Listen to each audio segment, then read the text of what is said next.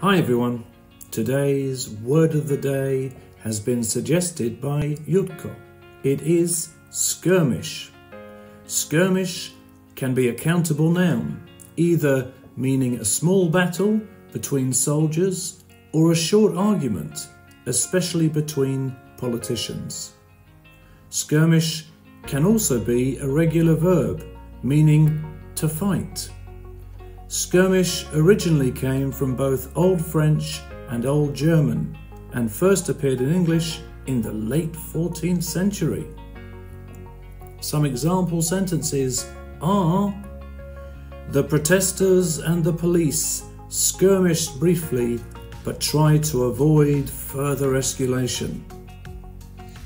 The issue led to a skirmish on the floor of the Parliament, with opposing members exchanging heated words.